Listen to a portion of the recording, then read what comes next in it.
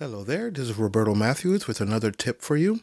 Today I'm going to show you how to easily and for free transfer your MKV movie files to your iPad and using the VLC player be able to watch it very easily. So I have here an MKV video which is about 740 megabytes big. All I'm going to do is right click on here and say share. We're going to use Airdrop, and it's going to bring up my iPad.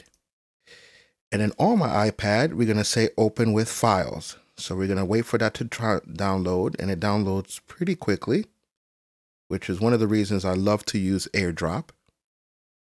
Okay, now that that's done, it's going to ask you where to add your movie. So we're going to put it under movies in my on my files. We're going to save that there. And now we have my movie. And as you can see, it's not playing right away. So we're going to click done here. And I'm going to show you where it is. If you click on browse instead of recents, you can see that it's on my iPad, under movies, and under my movie. So normally you would think that you would open up the VLC player and then try to play it from here. I've even tried taking the files, dragging it over, and dragging it in like this, but it doesn't work either way. The best way to do it is actually to go to your file,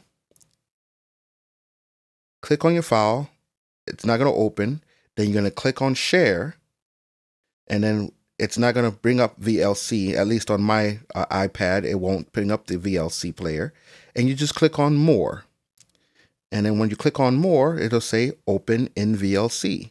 Once you click on open in VLC, there you have your movie playing perfectly fine.